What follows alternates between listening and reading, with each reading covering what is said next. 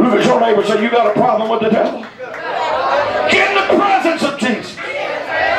He shed his blood. That's why the devil wants you to stay at the house when something's bothering you.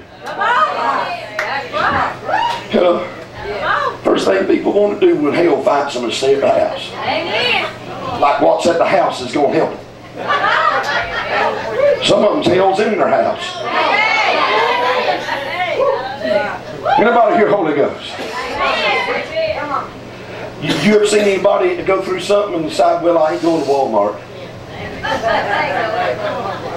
Walmart, where some church members pay their tithes. Y'all hear all that echo in a room right there, see it? Ain't it amazing? People will be going through the hellish time of their life and they say, well, let's just go to Walmart.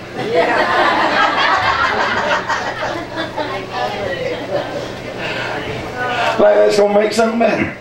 We're going to go to Walmart, the first church of Walmart. Some of them's at Walmart tonight.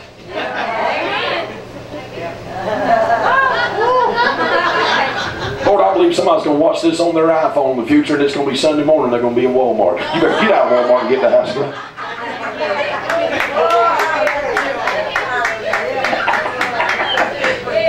I was waiting on you to say that. That was good preaching. I sit over here too saying, amen, that's good preaching. Hallelujah.